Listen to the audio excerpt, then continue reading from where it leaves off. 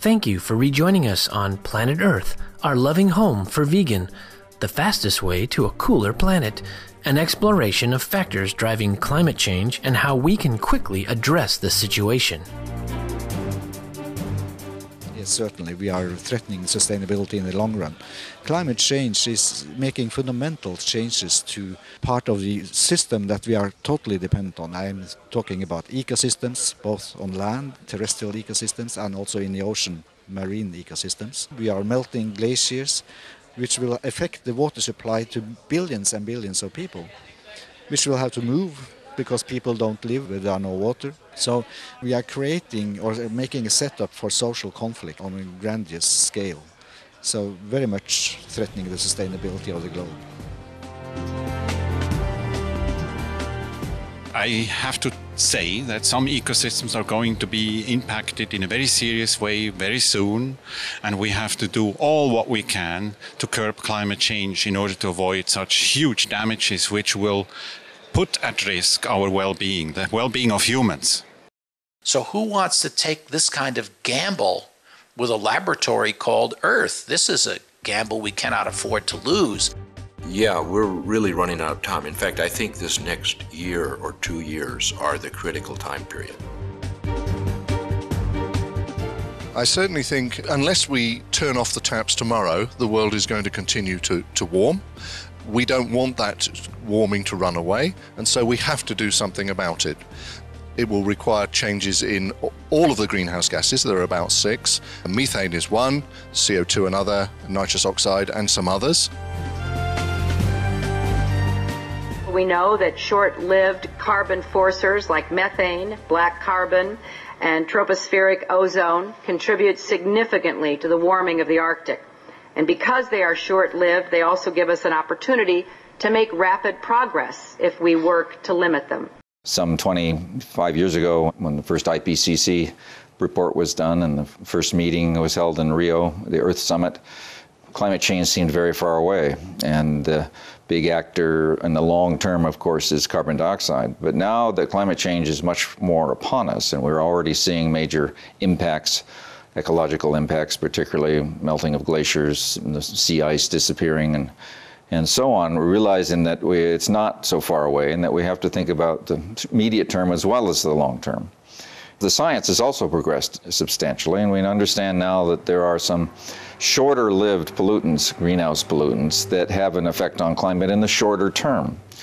It's certainly true that in the long term we have to deal with carbon dioxide, but in fact, when I think about it for myself, the only way I can have an impact on the planet's warming in my lifetime is to deal with these shorter term things. Anything I do with CO2 may have an effect, but it won't have it for many, many years. Because the carbon dioxide that we put in the atmosphere will stay there, much of it, for more than 1,000 years.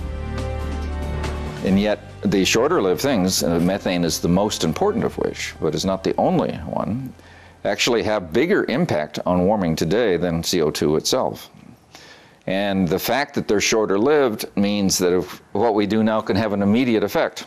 So being short-lived makes them more important, particularly if there are things we can do quickly to reduce them. And one of the problems with CO2 is that many of the things we need to do are very difficult, expensive. It's intrinsically tied up with our energy systems, and energy is so important for every aspect of life. Rich countries, run on fossil energy. Poor countries want to use more fossil energy because they need to develop. We need to learn how to reduce these things, but it's not going to be simple or cheap. On the other hand, these shorter-lived things, like methane, some people have called low-hanging fruit. That is, they're available for us now with relatively smaller costs.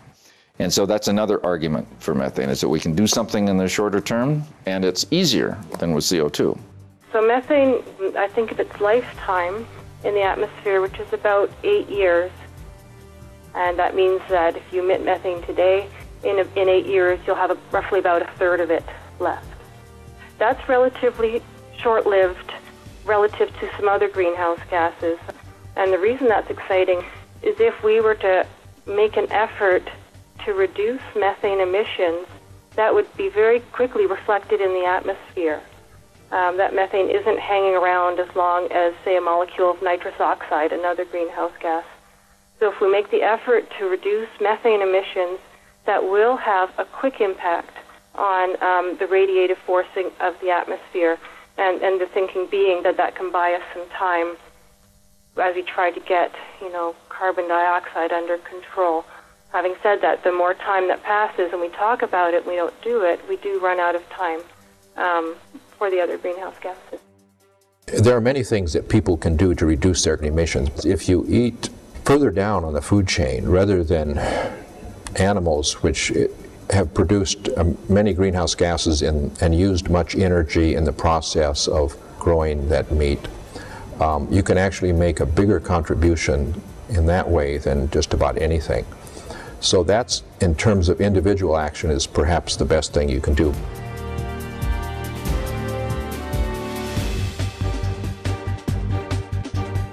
We appreciate your taking this journey with us today and look forward to having you with us again next week as we continue to learn about the importance of reducing the output of shorter-lived greenhouse gases to rapidly cool our planet.